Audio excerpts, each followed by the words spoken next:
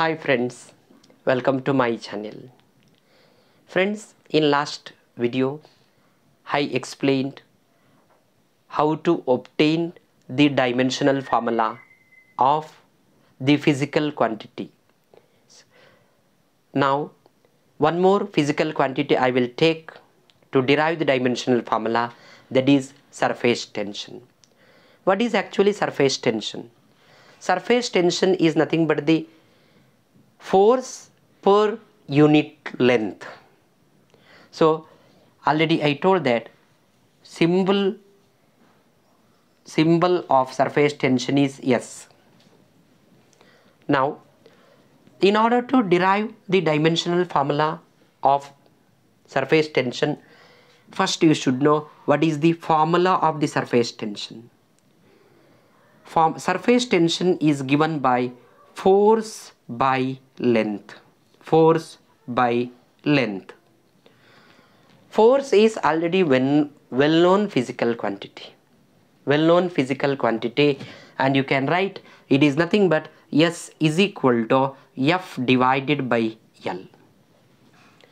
And you know that SI unit of force. SI unit of force is nothing but kg meter per second square divided by SI unit of length is meter.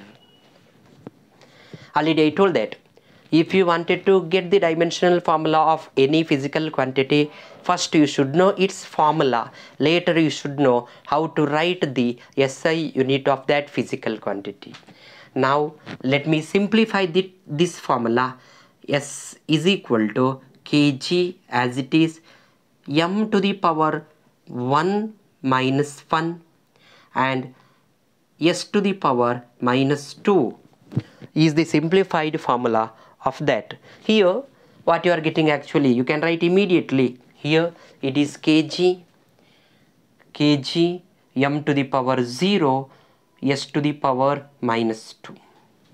Now this formula shows there is absence of the length, physical quantity length.